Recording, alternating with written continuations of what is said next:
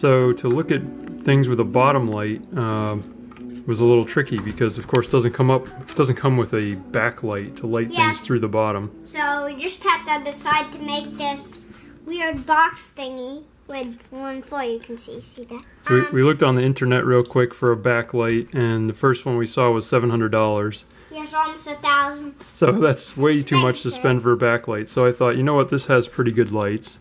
So we just took a piece of plastic, used a heat gun to bend it into this shape, covered the bottom with aluminum foil. We used the not so shiny side here on the back, and I just rolled up a piece of Use the shiny one.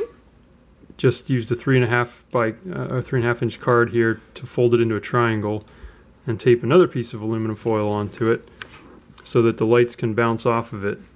And so we just put the leaf on top of it like this.